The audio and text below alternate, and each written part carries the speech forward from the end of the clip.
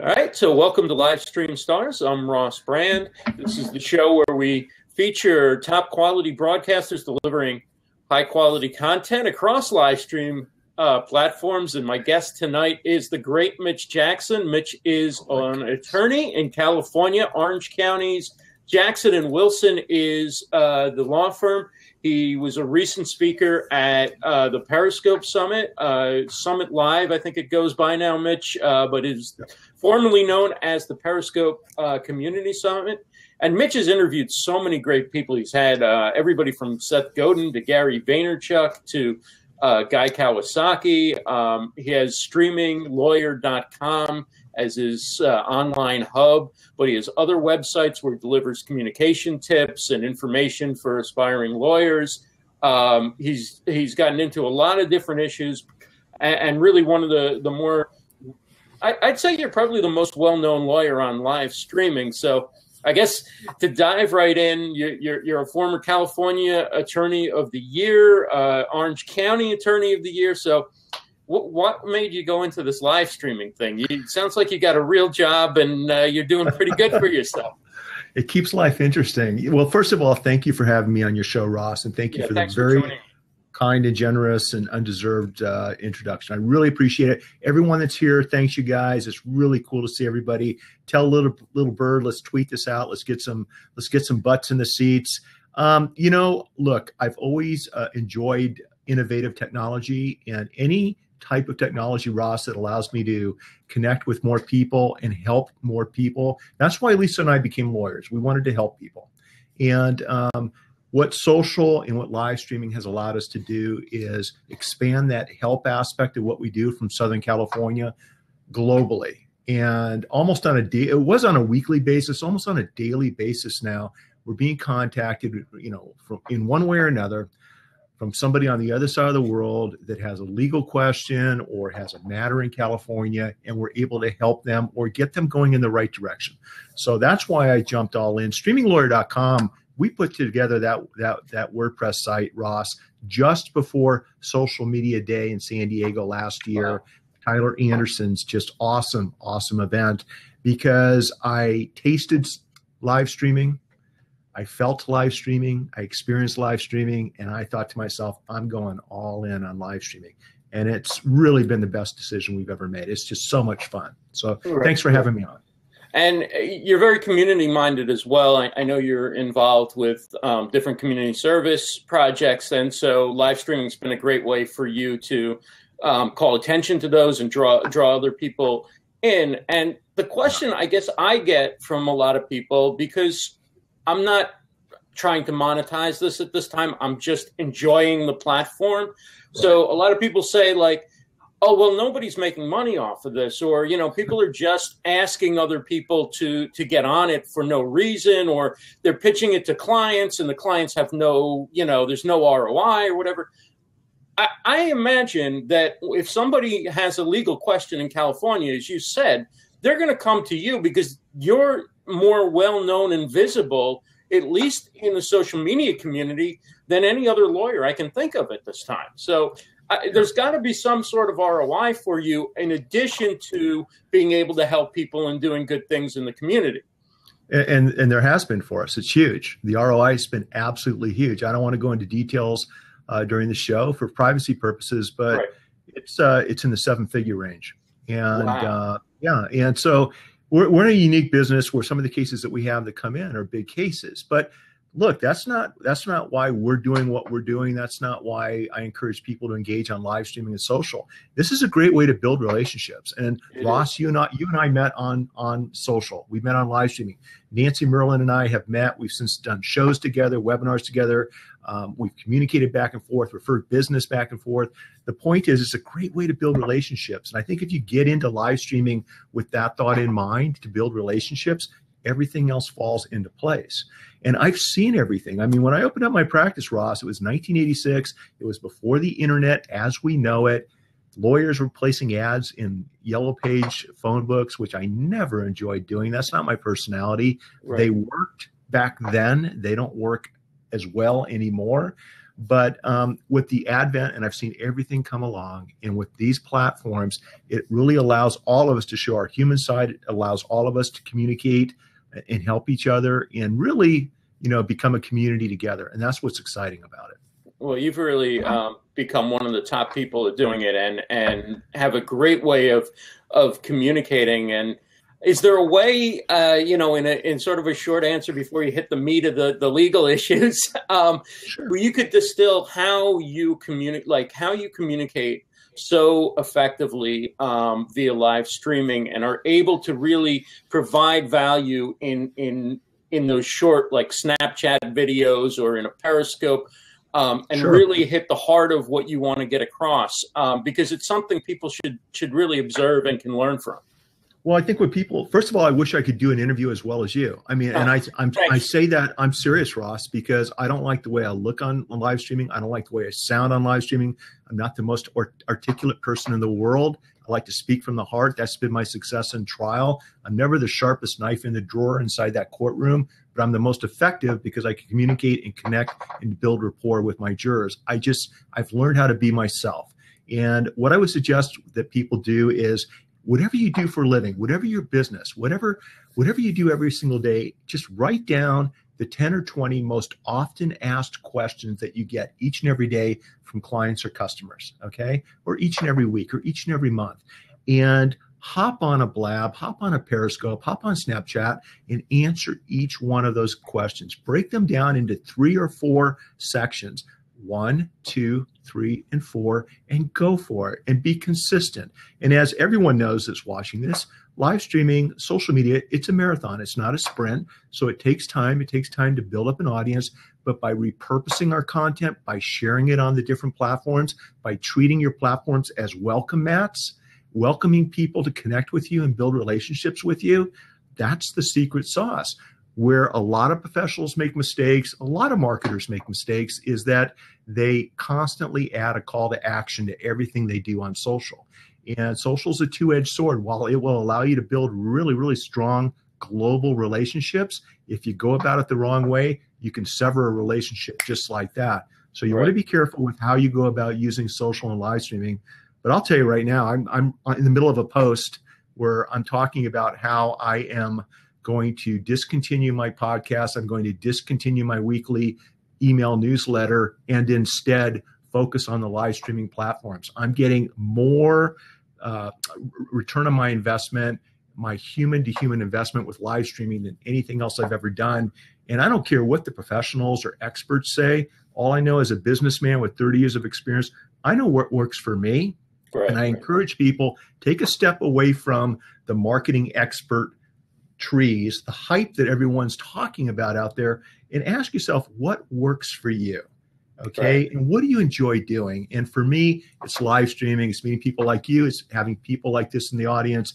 This is what it's all about. And when you add live streaming with the mobile platform, one of the reasons we had 1,000 people up in San Francisco for Summit Live was because of mobile live streaming, whether it's Periscope, Blab, Mevi, or some of the other platforms. It's a game changer. It's going to make the world a better place, and it makes doing business a hell of a lot more fun than it was 20 years ago.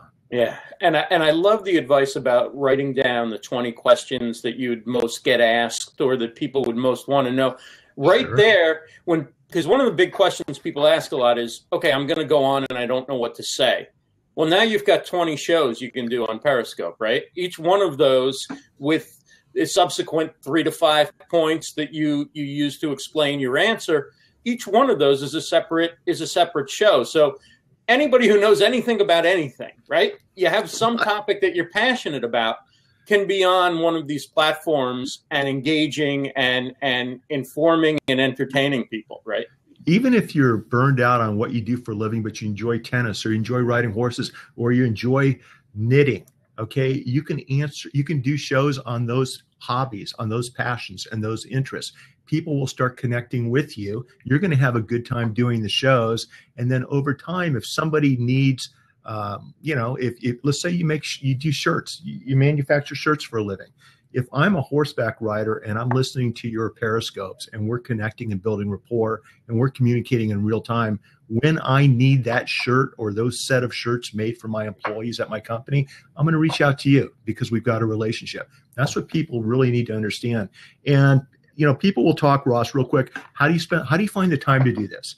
And my response is, how do you not have the time to do this? This is a game-changing time in our lives. But what's really powerful is you do your Periscope, you download it onto your phone, you upload it to YouTube, you take bits and pieces and you repurpose it on the other platforms, okay? You use catch and you take that catch and embed it in your blog post. There's all types of ways to do something once and then repurpose it across all the other platforms for maximum exposure. It allows you to help more people that aren't just on the Periscope platform or the Blab platform. And that's what's worked really well for us over the years. Even so, I have to ask you to follow up on the time issue because Sure. It's something everybody's struggling with now, right? It used to be you go to work, you come home at the end of the day, and that's it, right? You're done. And right. I mean, I could literally spend, when I go into New York City, I could literally spend the entire commute both ways just responding to Twitter because I've made it a policy to try and respond to every single person that engages me.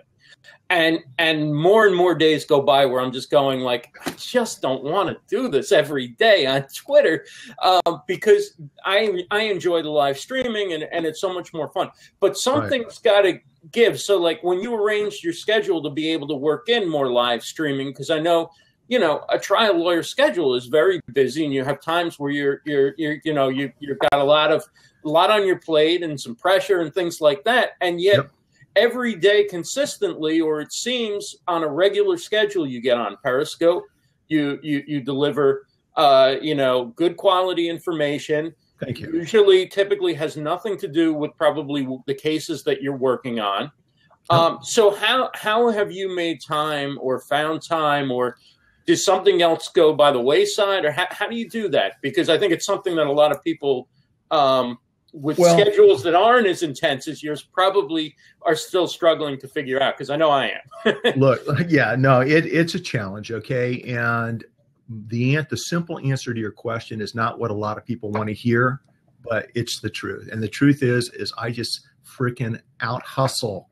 I try to outwork my competition in town. And if that means I have to get up an hour earlier or 2 hours earlier in the morning to finish a blog post or do a couple of live streams, I'll do it. If it means I have to cram twice as much information into an 8-hour day and get this stuff done, that's what I'll do. Okay, having said that, it's about working smart, Ross. It's about learning how to say no. I have a credenza over here I was going to pan to, but I've got too much client material on my desk, so I can't disclose it. But every time somebody asks me to do something, I look over at my credenza and I look at my family pictures. And I understand if I say yes, it's going to take time away from them. Okay. So I've learned how to say the word no in a way where it keeps my free time open so that I can focus on the important things. The important things for me right now are my family, my relationships with my friends. When it comes to work, it's my practice and it's my online activity. This is part of my daily practicing law. I don't differentiate between working my files and being online. It's one big blur during an 8-hour period. Now, having said all that, and I did a show last week on Periscope, what was I on? I was on something about time management, and I talked about different ways to manage your time. And I'm a strong proponent of that. Being quick when it comes to decisions, being decisive in the office. Too many people spend too much time wondering about the decisions that they're going to make, and they'll spend 3 hours on a 30-second decision. So once you learn how to manage your day and make fast decisions over the long term, it opens up your calendar and it gives you more time to do the things that are important to you or important to me. And it's a balance. I'm a firm believer that having said all that, get it done between 9 and 5, get it done between 7 and 10, spend time make time for your family, make time for your hobbies, make time for your health.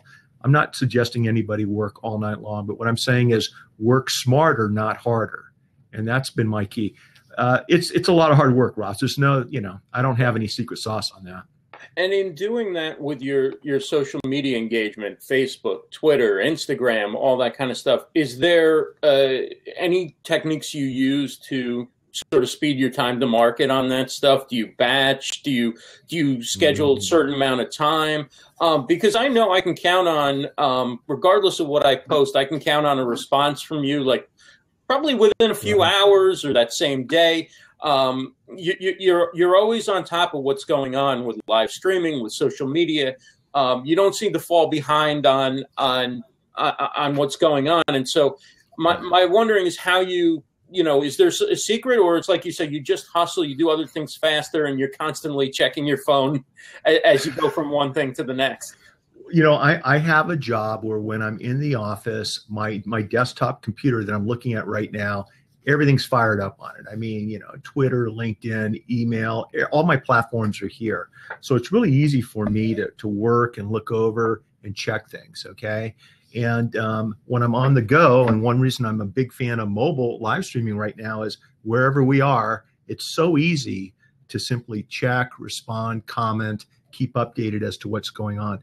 So I think, it's just a matter of this is my priority. This is what I enjoy doing, so I'm making it a priority.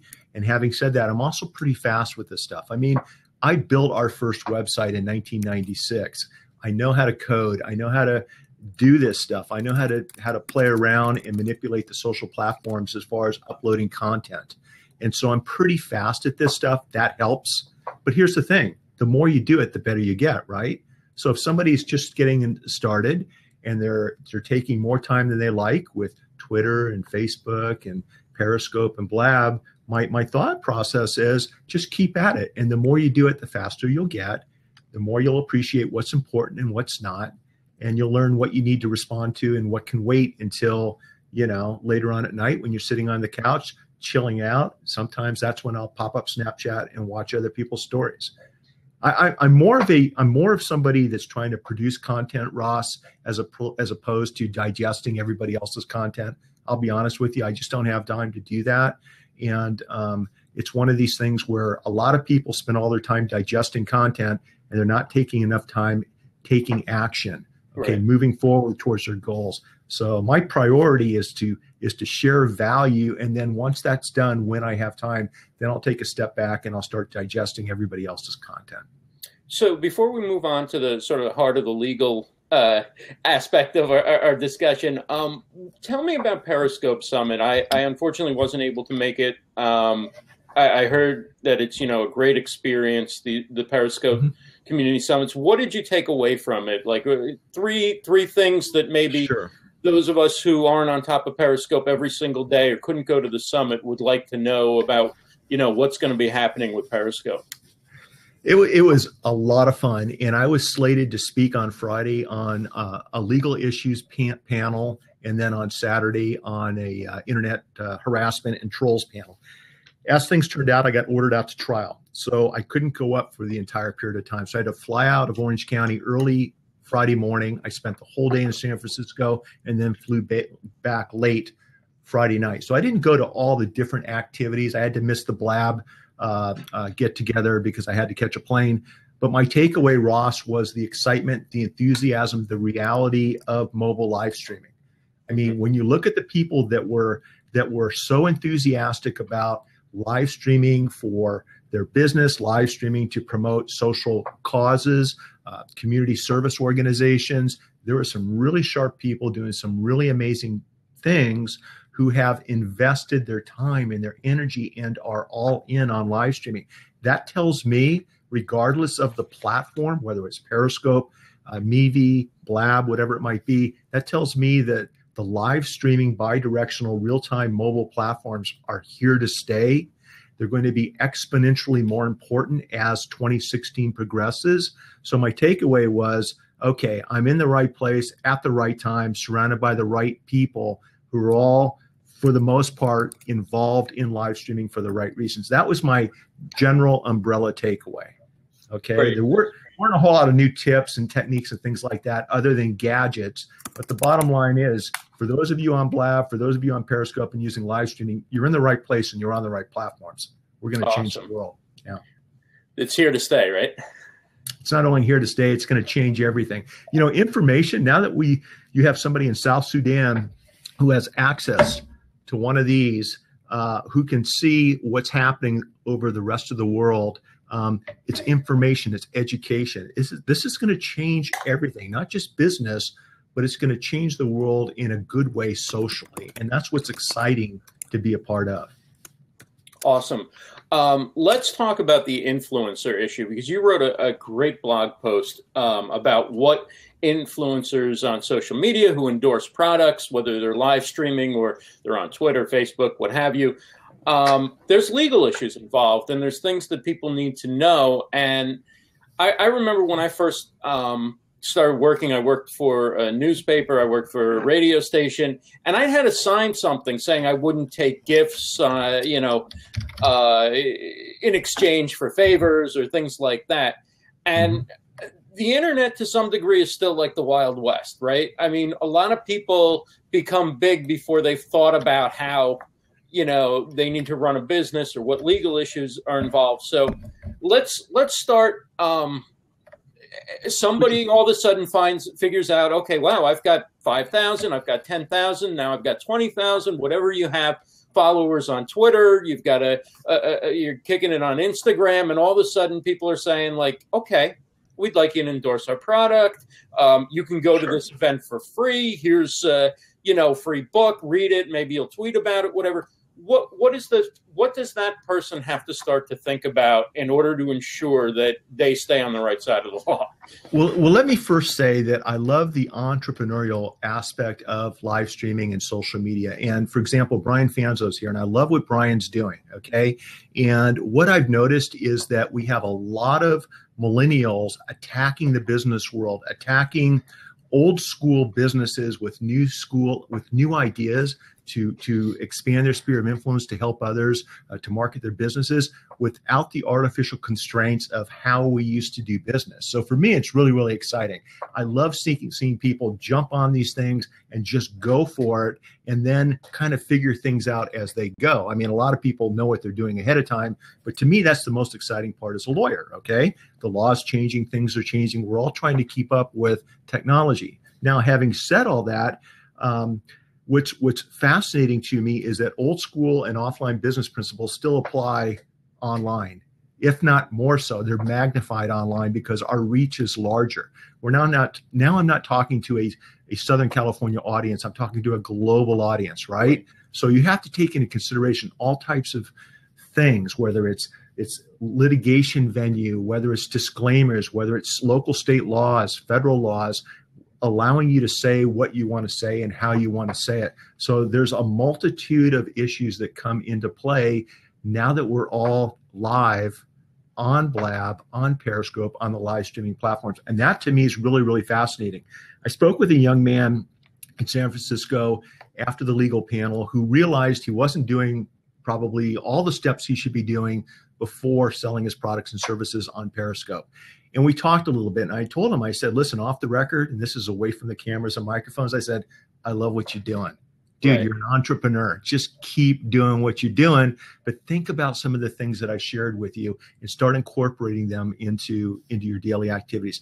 I tell people, look, if you're going to sell products or services online, become a corporation, become a limited liability company first, offline, and do business online as a business entity. I'm a lawyer, everyone. I'm not your lawyer. Check with a lawyer in your state. Depending on what you do for a living, depending on your state laws, your choice of entity varies. But the bottom line is you should do business as some type of business entity.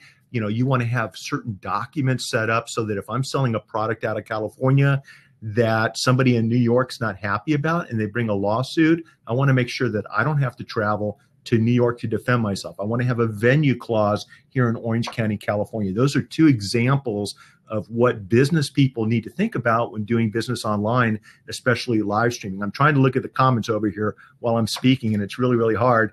But what I want to point out just real quick, Ross, in case anybody has to leave, is at streaminglawyer.com, and it went live about 5 minutes ago. I shared a blog post with the FTC endorsement rules and a link to the FTC PDF. So if people, when we talk about endorsing products, have additional questions and they're not able to reach you or me, if they go to streaminglawyer.com, the most recent blog post will have a link that will take you to the FTC document, and you can read it tonight at your own time. And those rules regarding endorsements cover a lot of things that I think people who are likely to watch or either here with us now or likely to watch this Sure. are involved in. I mean, everything from blogging to YouTube videos, gift exchanges, and so forth. So should we all be putting disclaimers like legal language on our websites? I mean, No. should we be doing what they used to do in baseball games where they'd always read that this game is whatever the Major League Baseball used to have, you know what I'm talking about, right? Like, I do. No. You stop and read it in like the sixth inning every time, like, don't reproduce this. Yeah, those darn lawyers, they make us do all this stuff that's unnatural. Huh? Look, here's the deal. If you're for commercial purposes, if you're endorsing a product, if you're being paid to use a product, if you're being paid to endorse a product, if you're exchanging your endorsement for free services or other courtesies, it's really, really important that there's full disclosure. The disclosure level has to be clear and conspicuous. As long as you're doing that, then you're in good shape. Where we see, and that applies to any type of marketing or advertising, it applies to live streaming and social media. The issues that we see coming up are if you're uploading a video to YouTube and you're endorsing a product in that video, where do you put your disclosure? At the beginning of the YouTube video, at the end of the YouTube video, in the show notes of the YouTube video. As a lawyer, I would suggest you do it in all three. There are ways to do it in a natural way so it doesn't disrupt your product, your show, or your service. All you have to say is, this is Mitch Jackson, and I'm going to be talking about this particular stapler today. It's a product that the company did share with me at no charge. I will tell you exactly what I think about the product, but I want you to know where it came from. As long as there's some kind of disclosure like that, you're okay. The same thing applies to podcasts. The same thing applies to any type of social media or live streaming message. You have to have the full disclosure. Likes on Facebook. If you're being paid to like a product or service, how do you make that disclosure? If I'm being paid on Twitter to promote a product or service in my tweets, and a lot of influencers are asked to do this, and they should be. They're influencing. They're making the world a better place. The right influencers are. Well, they need to be aware, though, that when they tweet out, even in 140 characters, it has to be clear and conspicuous that that tweet is being brought to their user base, brought to their audience in a form where they're either being paid to do it, it's an advertisement. In the article I shared, the FTC said #ad, AD, oftentimes will be sufficient at the end of the tweet to give the user notice that, in fact, it's a paid endorsement type of tweet. Okay. Wow. So it's just kind of an interesting thing where we have so many quickly changing digital platforms that don't really allow us to share these disclaimers on the platform. How do you do it? If I have a blog or website and I'm promoting a product, I saw over at CES there's a new droid, a new what do you call them? Flying drones, and it'll take a human being. It looks like a little golf cart. Right. You can get in it and it'll fly you around. Okay, so if that company was nice enough to make one of those available to me and give it to me in exchange for me endorsing it, and I do so on my website, the next question is, do I have to do a disclaimer on each and every page of the website that I talk about that product? Can I include just a link on the website going to a master disclaimer? It just depends on what the products or services are. If you're selling financial services that people rely upon and can really harm them to their detriment if your advice is not good, the disclaimer requirements are much greater than if I was just selling bathing suits in the summer in Cape Cod. Right. So it's kind of a flexible standard depending on what your products or services are. And what's the fine line between a review of a product and an endorsement? Because a review of a product can come from an objective place, and it can come with wink and a nudge, and you know what I mean. Like there's blogs that you can Google some product, right, and it's often hard to tell whether you're reading an objective review, or you're reading something that somebody was paid to sort of place on different websites? Sure. So look, Alex Kahn just joined us. So let's say I got Alex and Brian Fanzo, and I decided that I really liked Alex's Periscope that he did earlier today, and it was a good one, Alex, thanks, or Brian's blog post from yesterday. As a consumer, if I simply comment about them or their work product, that doesn't fall under a commercial type of endorsement. I'm just one person commenting about what they're doing. Because you're not being compensated. I'm not receiving any benefit, whether it's compensation, whether it's I'm giving them my endorsement in exchange for them doing X, Y, Z for me, whatever it might be, some type of consideration. In a commercial environment, if we have a business arrangement, whatever that might be, to scratch each other's back, then the end user, the consumer, has the right to know about that. It's one of these things where if you go to somebody's website who you trust, Ross, I go to your website and I see you mentioning a really cool tripod for the iPhone that you highly recommend. Okay, am I going to rely upon that as a consumer? If I like you, if I trust you, if I follow your website and your blog, geez, if it's good enough for Ross, you know what? Maybe I'll give it a try. Now, if I didn't know that this company was paying you to promote that blog post, okay, or if I didn't know that you were part owner in that company, don't you think those would be questions that I would want to know the answer to before relying upon making a purchase? So it all comes down to what should a consumer know?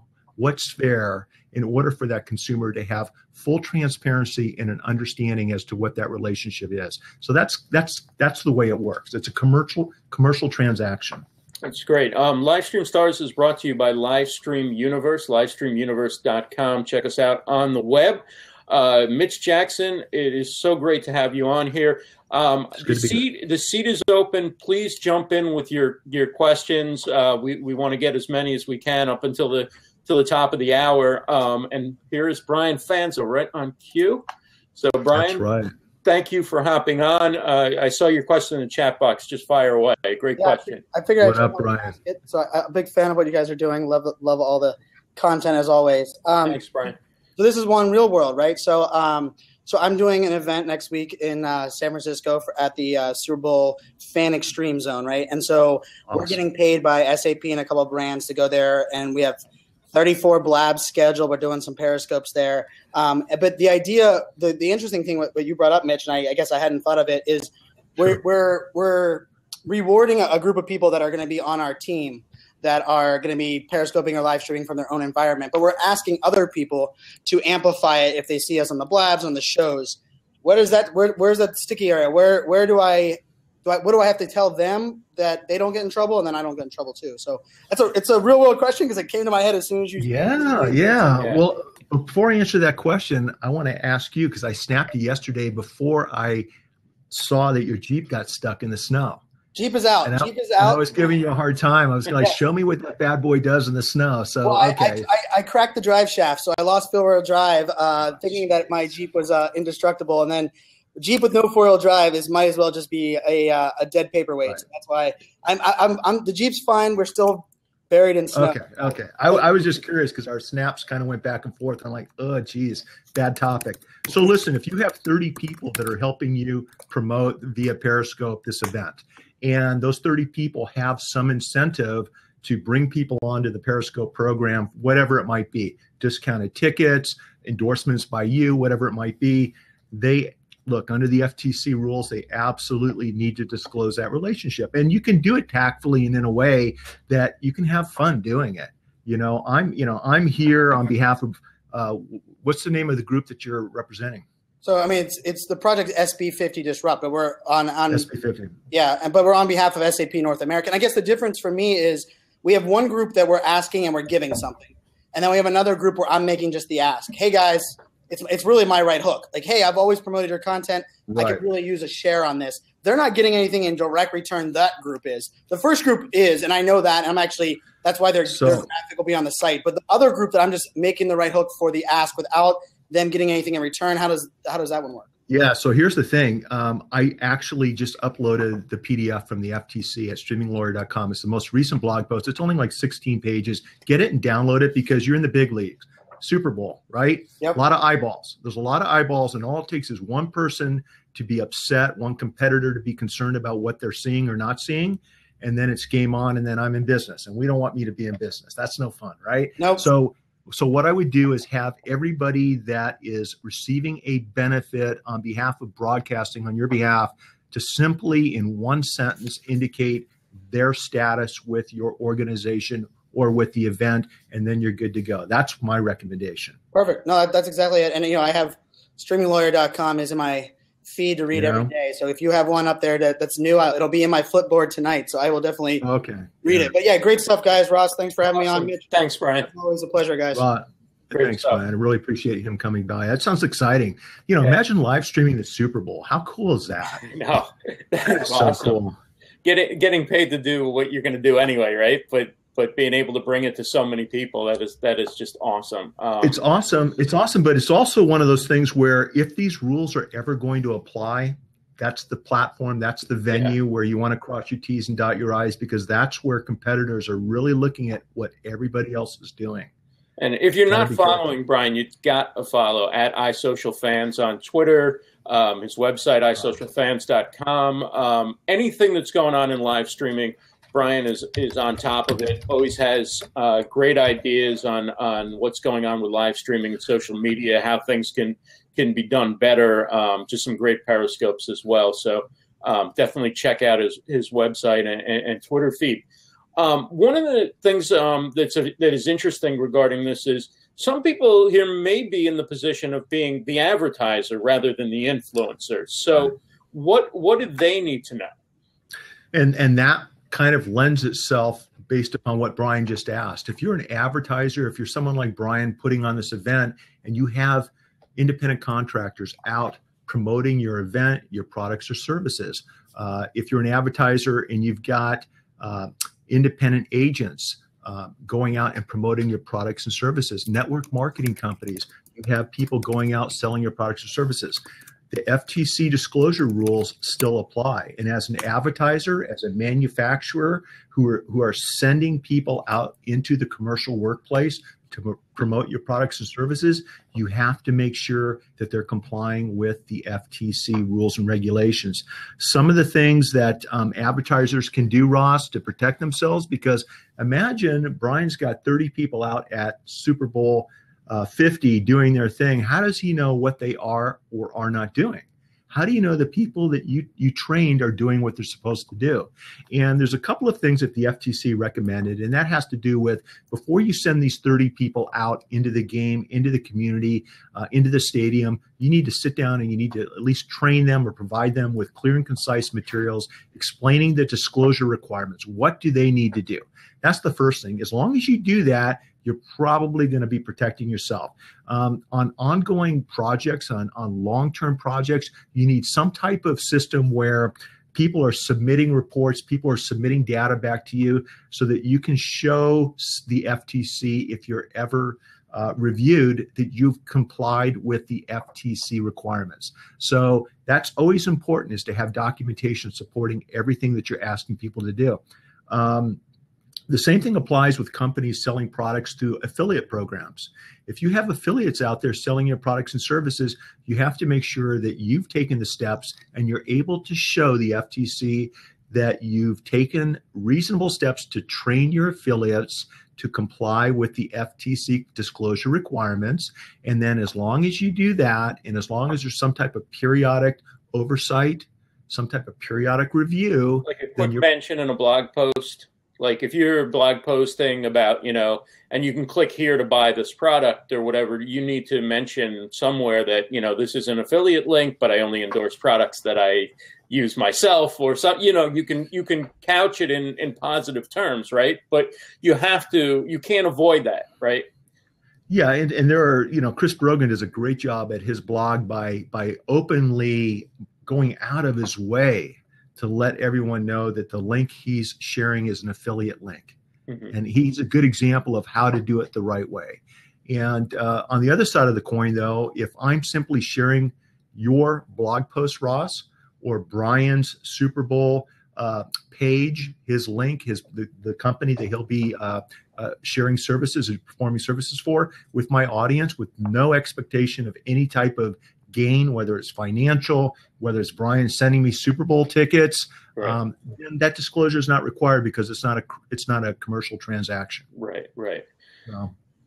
So what do you see, like, looking forward in terms of how the law may change, what the government may do when it comes to either live streaming, social media, or just the internet in general? There's been a debate about net neutrality and different things. Like, do you see the internet becoming more regulated? Do you see more legal issues arising, or do you think things are going to kind of continue where they're at right now? Well, I think we have privacy concerns that the general public has. I mean, what's our reasonable expectation to privacy? I'm one of those people where I put it all out there. I like being transparent. I like these platforms, so I'm in favor of them. I'm not in favor of laws that restrict these platforms or our use on these platforms or taxing profits made on these platforms.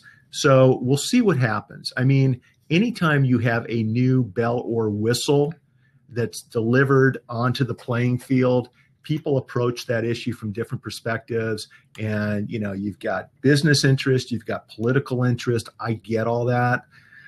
I'm not a mind reader. I don't know what's going to happen, Ross, but I will tell you that it looks to me as though live streaming, Blab, Periscope, platforms like these platforms are going to continue to exponentially get more and more popular. And I think as companies understand the power of live streaming to build communities and to build relationships as opposed to selling products and services, I think that's where we'll see the next evolution of the power of live streaming. So it's going to be a fun ride, and it always takes years for the law to catch up with technology. Right.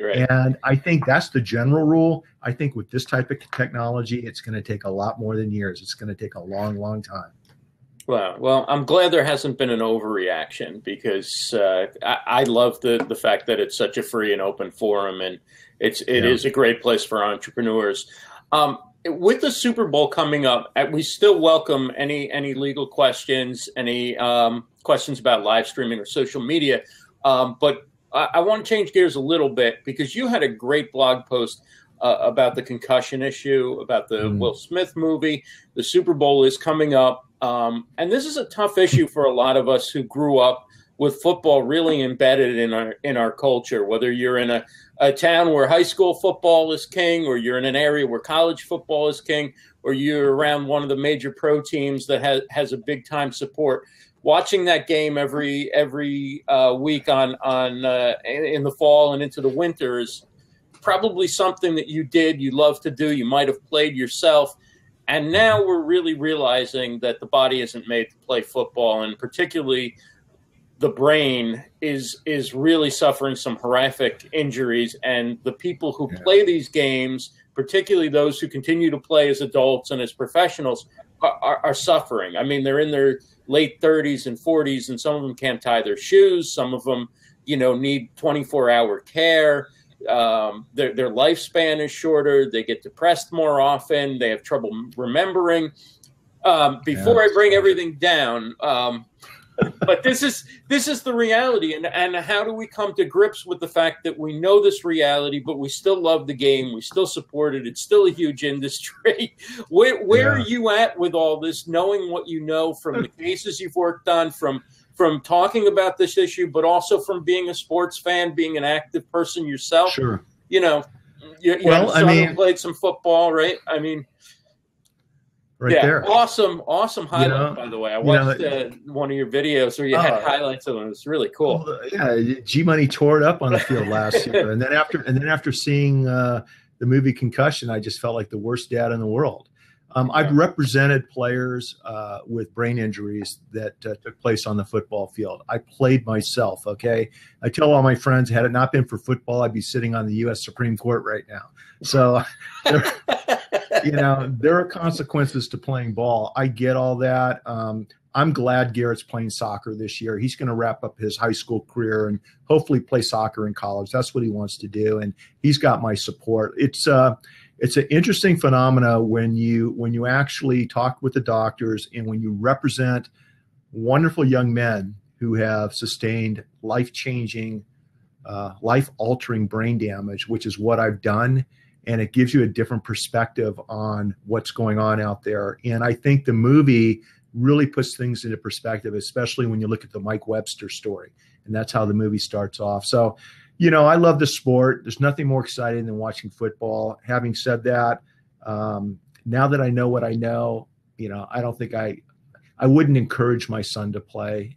The downside substantially outweighs the upside. Now, speaking of the Super Bowl, though, Ross, one of the questions that came up at Periscope Live or Summit Live is that, do people have the right to pull out their smartphones and Periscope while in the Super Bowl? Okay. Can they go down and interview the cheerleaders? Can they Periscope from the stands? Do they have the right to live stream from different events? And that was one of the more popular questions that we got both while on the stage and afterwards one-on-one.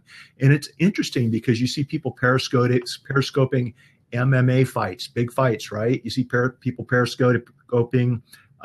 Easy for me to say. It's been a long day, my friends, very long days. See people scoping concerts and things like that. I watched David Merriman Scott speak from the stage at a Tony Robbins event the other night, and David's a friend of mine, and it was so cool because I got to watch him do his thing from a Tony Robbins event in Florida while I'm sitting in my backyard in my spa, my jacuzzi. So I love the technology. And what we tell people is, look, if it's a private event without the permission of the event owner, you probably don't have the right to scope. Now, most smart event owners, promoters, they understand the power and amplification that live streaming brings, and they encourage people to live stream. They encourage people to share with their audience. I'm wondering what's going to happen at the Super Bowl. I don't know if Brian's still around, but I'm going to reach out to him because I'm curious to see what their official take is with fans live streaming from the stands. It would be very, very hard to monitor and control. Okay. But if I was throwing on an event like that, I would make sure I had extra Wi-Fi throughout the stadium, and I would have the announcers and the people in the stands and the ushers suggesting shots, promoting shots, just getting it out there. I mean, really encouraging all of the above. And I wrote an article for Amusement Park Magazine talking about live streaming at Disneyland and Legoland and things like this. And they're really worried about it because of liability reasons. God forbid somebody's live streaming a roller coaster when it flies off the tracks and somebody gets hurt. That's the downside. I think the upside is you can encourage amusement park employees, managers, officers, and directors to train their staff to encourage really unique live streaming angles, live streaming shots. Ross, that's a great shot right there. But if you take your family over to this section over here, it's a much more engaging live stream. In fact, Goofy's right there. If you grab Goofy, he may join you for your next live streaming shot. I think it's a great way to promote products and services. I think the consumers will embrace this technology as more of us get comfortable with the technology. And I think that's the hurdle right now. It's a fascinating issue. It really is for the Super Bowl. I mean, first of all, how do you tell whether somebody's using their phone to take a picture or shoot a video? I mean, you can't take a phone out of everybody's hand, right? Because they definitely want you to take pictures and put them on Instagram, put them on Facebook, and everywhere else. And realistically, whatever video I shoot with my phone can't really compare to what ABC or CBS or NBC can do with the Super Bowl, right? I don't think anybody's going to go like, I'm going to watch this on Ross's Periscope versus watching it on network TV, right? But that's the reality. But there are issues with it. And also it depends, I guess, what you do with, like, if you're using your Periscope to show live how the crowd is reacting, to talk to fans around you, hey, we're having a great time over here. I think that's quite different than trying to actually do a full broadcast of the game on Periscope or whatever, in which you're really competing with the rights holder. So I think, even it's fine to bring a phone or a camera that shoots video, but don't try and bring a big video camera in to the stadium. They'll never allow that. So I think it's kind of what your intentions are too, to how much people may start to become bothered by what you're doing. But I'm sure artists, like for concerts, don't want their music live streamed because somebody can be using catch, somebody can make quality is going to get to the point, right, where that's going to be a new way to bootleg a concert, right, and make a bootleg, CD Absolutely. or video or whatever will be through live streaming it. Yeah, you look at how the Grateful Dead. Hey, Nick, it's good to see you. You look at how the Grateful Dead has always allowed videotaping and photography at their concerts. Okay, they got it. The Grateful Dead got it and embraced this technology back in the day to help sell records, to help share their music with the world. And I think, Ross, for the time being, you're right. The quality of a broadcast isn't up there with whoever's paid for the rights to show the Super Bowl around the world.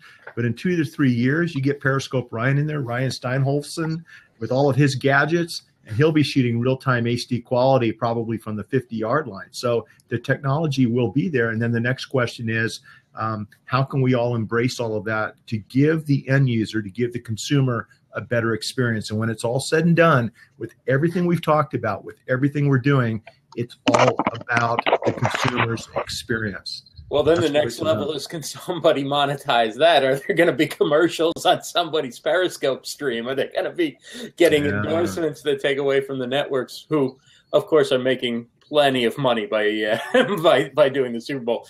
Nick, fire away. You got a great question, I see. Hi, Ross. Yeah, hi, Mitch. How are you? Good to see you both. Yeah, I just figured I'd pop in and say hi and ask the question rather than do it from the chat. But do you see live stream documentation making its way into the courtroom? I'm assuming that sooner or later we're going to get the accident caught on video. We're going to get the, crime caught on video. Do you see that happening in the future? Has it happened yet that you're aware of? I do see that, and yes, it has happened. And by the way, I really enjoyed having lunch with you up at San Francisco. We've got to do it again. Yes. Nick and I had a great lunch together, and it was one of my highlights. Couple of things. You look at the two knuckleheads up in Sacramento. I was up there for a wedding who decided to use Periscope while they were out to do like a gang hit. I don't know if you guys remember that. And they filmed themselves. Well, I watched some of it, and they filmed themselves live going down to take out a rival gang member. Okay. And the police officers loved it because they recognized who these two knuckleheads were.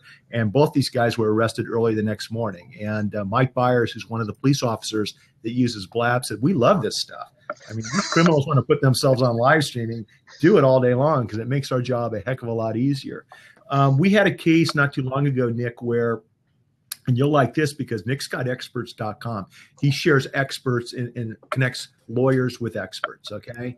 And we had a large case, Nick, where the insurance company for the other side on an intersection accident where our client was severely injured, the expert for the other side, shortly after the accident, made a determination or a finding that the light sequence of the intersection could not have been such that it was their insured's fault. It must have been our client's fault. And so what we were able to do is we were able to go out using Periscope.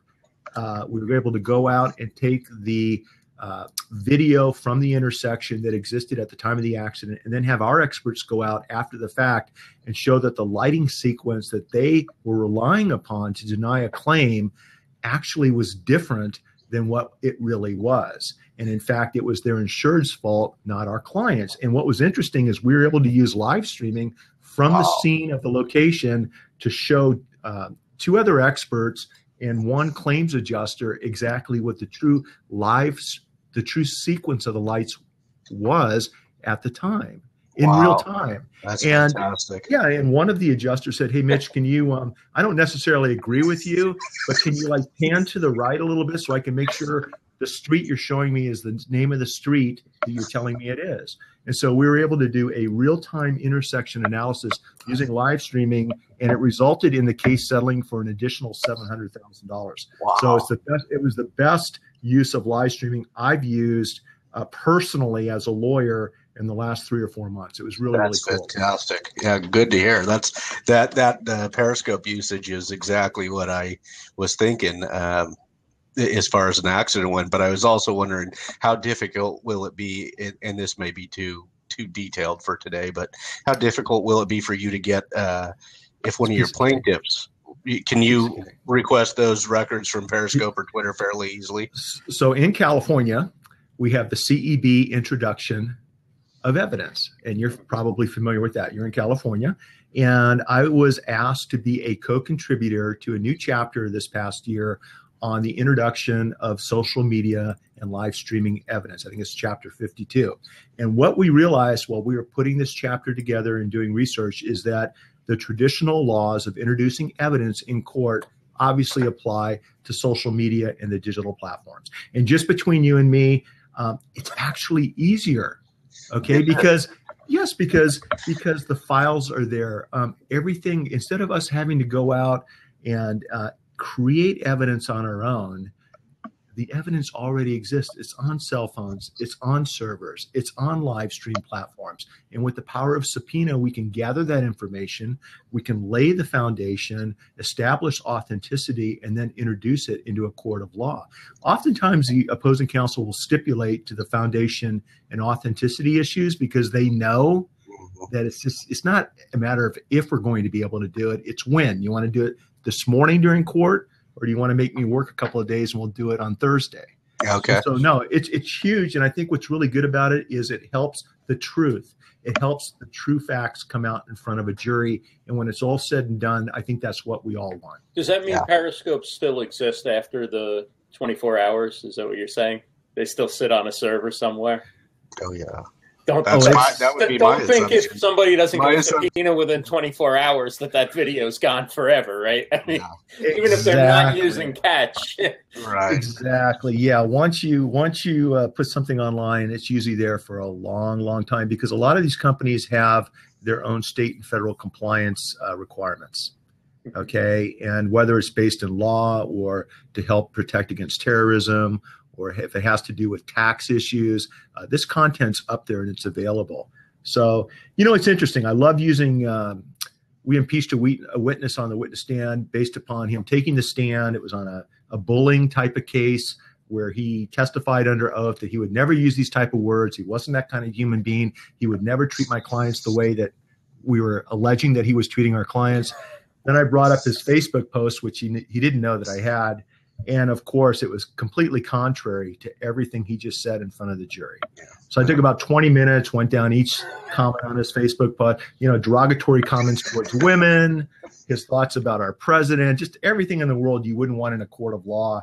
And I saw the judge kind of look over and give me like a, it wasn't a wink, but he wanted to wink if he could have. That was awesome. It was cool. And obviously the jury just thought the guy was an idiot. So. Right. Excellent. Well, thank you, Mitch. Thanks, Ross. I'm going to bounce out and let somebody else pop in. Good to see you. Thank you much, Nick. Hopefully I'll see you in April at Social Media Marketing World. I'll be there. You know what? Real quick, I just found out I'm going to be hosting table talks during lunch. Excellent. So I'll be down there, but I'll also be talking legal issues during the lunch breaks with whoever wants to listen. Excellent. I'll see you there. Okay. All right. See you, Nick. Bye-bye. Thanks, Nick. So what a great community. Yeah, so many great questions today too. That's really exciting though when you think about it. I mean, it's just making our society more transparent, isn't it? Sure. Because absolutely. Hey, if we're all going to live our lives in the public eye, might as well be held accountable for what we're doing, right? I mean, if you're gonna say one thing and then do another, don't leave it out there. It's one of these things where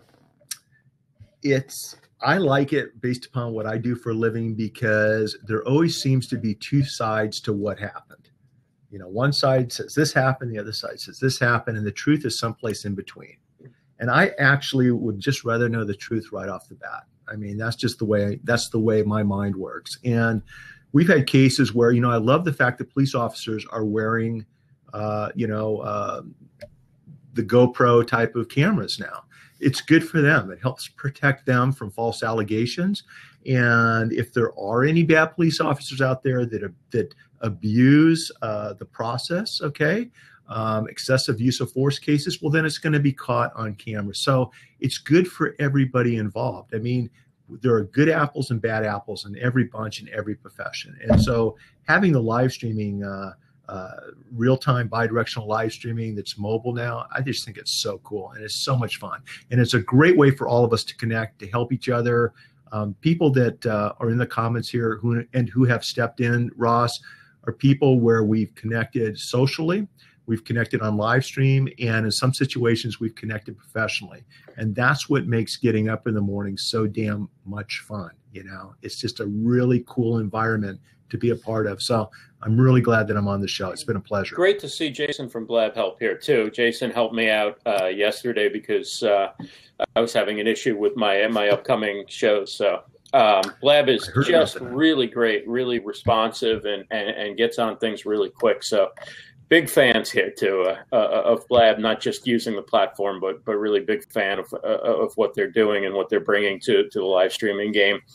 Last question, Mitch, before I let you go. Has anybody tried to live stream from the courtroom while you were working on a case? I have, but they won't let me. They won't let you, huh? You guys remember Google Glass, right? So I had 2 cases set for trial where I was going to try the cases with Google Glass. I wanted to pick my jury with Google Glass. It allowed me to do a live feed at the time through Google Hangouts, and the associates back at the office could watch me pick a jury and actually see the jurors' expressions while I'm doing that.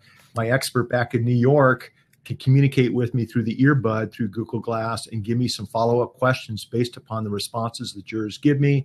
I thought it'd be an interesting dynamic to show people what happens inside the courtroom when you're picking a trial. Both cases settled. And so I had opposing counsel on board with using Google Glass. The judges were okay with me using Google Glass as long as everybody stipulated, and we're going to give it a try. What I want to see happen, Ross, and I'm going to ask you a question before we go, but what I'm going to see happen is I want to see my jurors use applications like Periscope to communicate with me real time during a trial. So if I've got you on the witness stand, Ross, and let's just say the issue is what color was the light when you entered the intersection, okay? And I'm asking you questions, and Green. I think I've got it covered. It was green. Absolutely. And I want jurors to be able to communicate with me in real time while I'm cross-examining a witness or while I'm going through some evidence and ask me questions that I can look down and they may say, you know, because what happens, Ross, is once the witness is excused, once the case is done, we walk out into the hallway and then we can talk to the jurors. And we can ask the jurors, I always ask them, whether I win or lose, what could I have done differently? How could I have done a better job for my client? And then I stop talking and I start listening. Sometimes you hear the jurors make comments about witnesses or things that you didn't think were important. Okay. And I'd rather find out during the trial what they want me to ask a witness rather than after the fact. So I'd like to be able to look down in real time and have somebody using Periscope communicating to me where I look down at my Apple Watch and I see a question coming in from juror number 6 to ask Ross, where did he find that really cool shirt? Because I don't care what color the light is. I want a shirt just like Ross. Now, on that question, I'm going to ignore. Okay, that's a question that's not applicable to the case. Although somebody is obviously very observant, right? And I'll remember that. I'll remember to wear that shirt when I give the closing argument and I'm looking at that juror. But somebody may ask the question, is this the same Ross Brand who belongs to the Rotary Club in Anaheim? Because if it is, I've seen him leave the parking lot at 60 miles an hour, and I don't think he's a safe driver. It's not. Definitely not. And so, but it gives me information to follow up with. Ross, by any chance, are you a Rotarian? No, I've always thought about being Rotarian, but I've never had the chance. Okay, I was just curious. So you look familiar. It's almost like crowdsourcing in a way, using the jury, although the jury is the one that's going to ultimately make the decision. So why shouldn't they get the information they need to know? But it's also, I think there'd be less cases of, where, the story like the public defender fell asleep during the case and forgot to ask the 3 key questions or whatever. No attack on public offenders, but saying that these situations, people joke about, but if that happens, prosecuting attorney was drunk that day, whatever. How amazing would it be if somebody in the jury took over, right, and said, you need to ask this question because we can't really know unless you ask the witness. Imagine an appellate court looking at a live stream from the courtroom of that public defender sleeping at the counsel table. Right. And on appeal, you've got additional information that the appellate court can look at to overturn the verdict and send it back for a retrial. I just think the more information, the better. And the issue isn't that the judges don't want this information in the courtrooms. The issue is how can you monitor it so that the jurors are using these devices within the court rules as opposed to live streaming, the Kardashians in the middle of closing argument. That's the problem. Okay? Right. So once we get all that worked out, I think it will help people find justice in the courtroom more efficiently, more effectively, and I'm really excited to be a part of it. It's going to be fun. I would love sometime to see a video from jury deliberation. I mean, because we all make assumptions, right? We all make assumptions about, the jury, let this person off because they were good looking, or the jury had a racial bias, or the jury, didn't fall for this ploy by the defense attorney or whatever. But we never really know what the discussion was. There's usually one loud juror, right, who makes their feelings known. But how amazing would it be to see what the discussion is and how that could shape, right? Like how you would try a case, how it's an eye opener.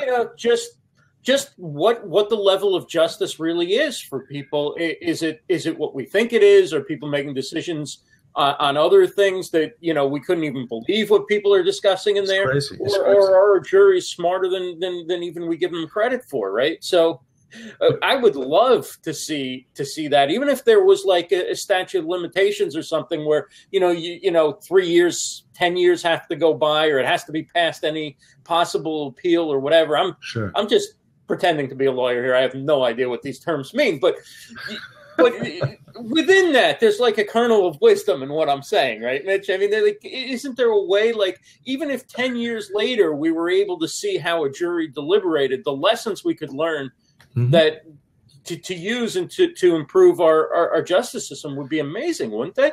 It's my first year of practicing law, Ross. There was a seminar that I went to. My wife and I went to. She's my partner.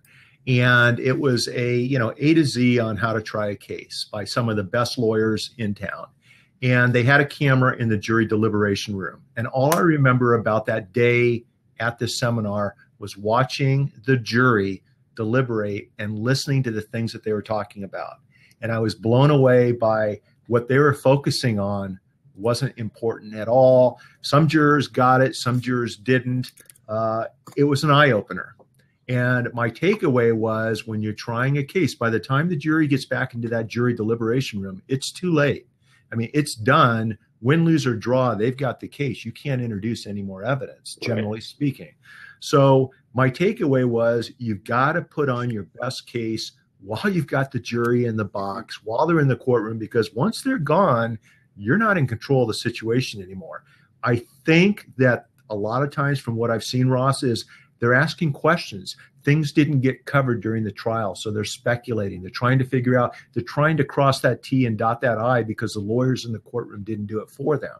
So if we had technology, real-time technology during a trial where the jurors can ask those questions and the lawyers are trained to, on the fly, absorb this information, whether it's from your smartphone, whether it's from your Apple Watch, and tactfully incorporate it into your direct or cross-examination or your closing argument. At the end of the day, when it's all said and done, a much more efficient trial will take place, a much more complete trial, which means once the jury gets the case and they're gone, they're going to have all the facts. They're going to appreciate what all the evidence is.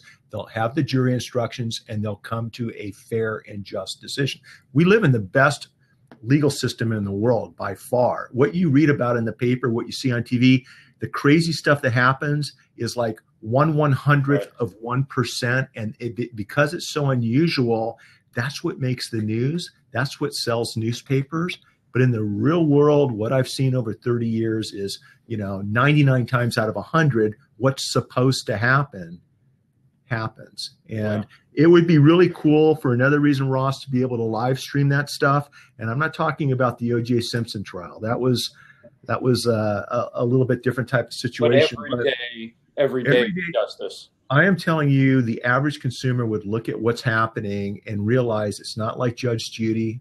Okay. It's not like what they see on TV. It's a very effective system with judges who, for the most part, really care about making sure that everybody has their day in court. And I think live streaming is going to be a big part of it.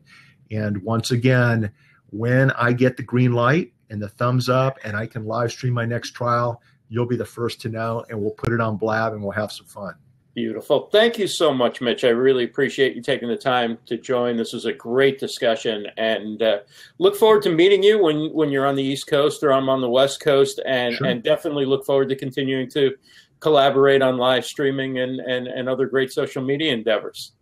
Oh, I would love to. The pleasure was all mine. Thanks everyone for joining us today. I really appreciate the questions, the comments. It's hard to comment while I'm being interviewed, but you guys reach out to me if you have any follow-up questions at streaminglawyer.com. And once again, this was the highlight of my day, Ross. Really enjoy seeing you again. You do such a good job of you guys. Let's all give Ross high fives right here, you guys. Come on, join me. You do a good job of conducting a blab. It does not go unnoticed or unappreciated. Anytime for you, my friend. And if you're out here in the West Coast, you track me down and we'll grab lunch, okay? Sounds great. Streaminglawyer.com. Look him up. Mitch Jackson, at Mitch Jackson on Periscope. He's there. Great stuff. And what is your Snapchat? I know you use a different address for Snapchat. Give everybody your Snapchat because you're killing it on Snapchat. Unfortunately, I'm loving Snapchat, you guys. It's so cool. I'm CA. I'll type it in. I'm CA_lawyer. Okay, so short for California lawyer, but connect with me. And it's a cool platform. If you guys aren't on Snapchat, check it out. It will complement everything else you're doing on social and live streaming. Trust me on that. Sounds all right, great. Thank you, Ross. I really appreciate it. Thanks, Mitch. Have a great night, everyone. Bye, everybody.